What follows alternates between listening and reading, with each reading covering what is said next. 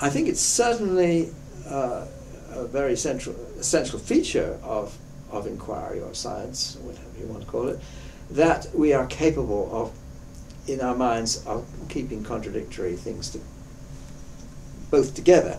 And that's important because you've got to reason, okay, suppose I'm wrong, and then you follow the alternative view. And you do this often in mathematics. You don't know whether something's right or not, and so you try and prove it, and you get stuck. You say, oh, maybe it's not true. So you go the other way, and then you try and find a contradiction to it. You say, and you go around, and you fail on that as well, you see, perhaps. And then you say, maybe there is a reason why, but then you sometimes may see what the reason is because of all the failures that you had on the other side.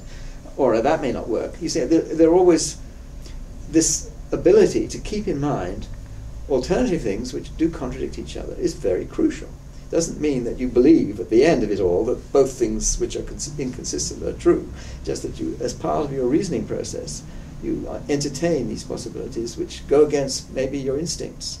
And this certainly is very important. You've got to say, well, maybe this is completely wrong, and I should follow the other route. And then you see why you don't believe that. You see, or maybe you see a loophole, and you say, gosh, maybe I was wrong all the time. And it's very important in scientific reasoning and in other kinds of reasoning, I'm sure, that one takes the possibility in mind that one might be wrong. And explores this, and you certainly have to entertain contradictory thoughts as part of that.